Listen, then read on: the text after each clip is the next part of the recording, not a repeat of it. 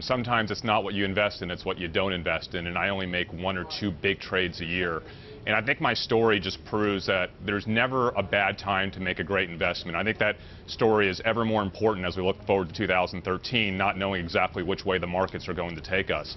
And I actually turned 20,000 to 2 million from 2007 to 2010 in the middle of the worst financial turmoil we've had in the country in decades.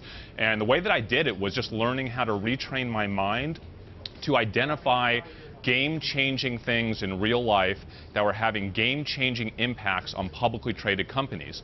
And the trick here is to understand when you see something in your life that Wall Street hasn't picked up on yet. And that's when you have an opportunity to make an information arbitrage investment. Now, the moment that Wall Street starts talking about that thing that you picked up on days, weeks, or months earlier is when you exit the investment. And that really is what my methodology is all about, just living your life and learning how to see things that could correlate to investment opportunities on Wall Street. I mean, of course, Chris, the risk is that you're not a very good picker, if you will, when it comes to picking trends. I mean, you might think that your Crocs are awesome, and yes, they ended up doing all right. But what happens if Wall Street never comes around, I guess is what I'm saying. What happens if the thing that you think is going to be the next big thing just isn't? Okay, so it's not what you think is the next big thing. It's what you notice around you. It's what people are adapting to. So, for example, a coworker of mine last year came to me and she said, "Chris, I know you're an investor. I just read this book called The Hunger Games, and all of my friends have read this book.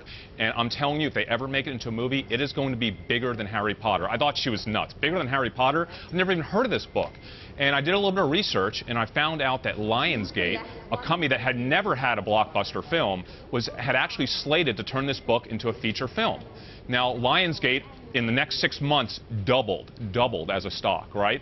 Those sorts of stories happen all the time, and Wall Street took many months to pick up on that story. And it's not because I read Hunger Games. I never even read the book as an investor. I didn't care about Hunger Games. I cared about the fact that millions of kids were so passionate about this book, which ultimately turned into a multi-hundred-million-dollar film. So, Chris, you start with 20,000, you get it to 2 million. The question is, how do you size the position? In other words, you have your great idea, let's go buy Lionsgate. Let's say at that point you had, to make the number easy, $1 million of capital. Do you buy $500,000 to buy 100,000? Do you put all million? I mean, how do you size these trades? Well, for me, it was very simple. I essentially took roughly 20 to 40% of my portfolio and poured it into the next trade. Now, you can do that when you're only investing once or twice a year, but I invest with conviction. So I'm only making 1 or 2 investments a year. When I find something, it's material. It's not just a trend. It's a big, game-changing event that, for whatever reason, Wall Street has missed. And over the 8 or 9 investments I made in that 3-year period that were my big investments, I think I maybe missed on 1. The other 7 or 8, all of them were hits that generated for me triple-digit returns, in some case 3, 4, 500% returns in a very short period of time. All right, now the $1 million question. What do you like now?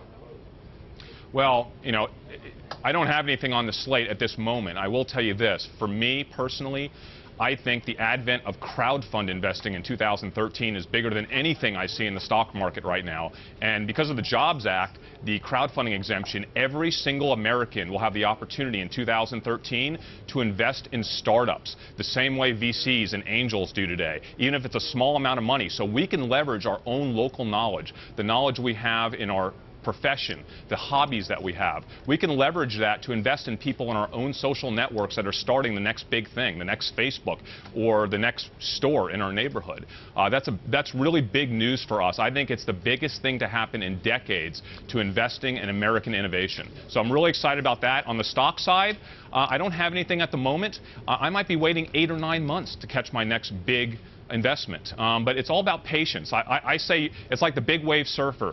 Big wave surfers will wait for months and months and months for that big storm to come. And they're waiting, they're plotting, and they're very patient, and they travel wherever it is around the world to take that next big wave. Well, I invest the same way. It could be September of 2013 before I make my next big investment. You have to be patient. In the interim, I'm just going to continue to live my life, read lots of magazines, go to the movies, go to restaurants, observe the world around me, and continue to hone my sense of critical observation. And that's something that any single individual person can do. You don't have to have a financial background to do that.